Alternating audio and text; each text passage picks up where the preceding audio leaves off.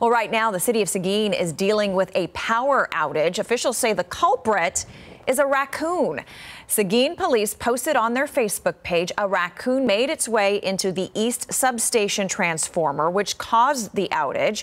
Crews are working to bring the power back on. But get this, a similar situation happened not even 2 days ago.